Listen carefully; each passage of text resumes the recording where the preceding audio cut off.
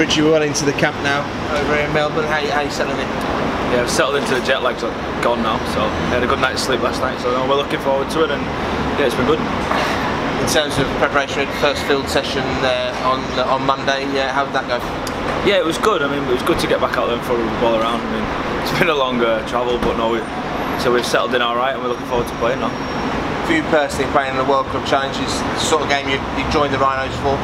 Exactly. I mean, that's why we want to be involved in big games, big spectacles. And they really had a press day yesterday, and they talked up as been one of the big games and a big crowd. So we're looking forward to it. You've got a chance to see AAMI Park as well. Be exciting. They're talking about 20,000 fans in there. Yeah, definitely. It's an impressive stadium. So we're just looking forward to testing ourselves against the best, and hopefully we can get the result. The game itself, Max talks about in the press that we're going to have to do something different, come up with something special to beat Melbourne. Is that how you see it? Probably, yeah, but we're going to have to step our game up, obviously, from last week. We built on last week, and we're glad we've come in with 2 wins, but we know it's going to be a tough test. Like I said, they're the best in the world in the competition, so we know we have to beat them.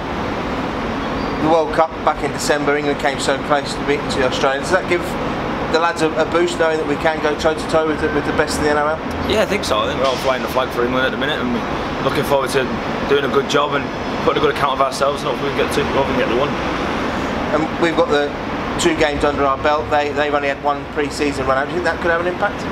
I don't think so. I think they were talking up a little bit yesterday, but I don't think so. I think they'll be pretty fresh and ready to go, and they've obviously had a good pre-season, which they were talking it up, so we're looking forward to it.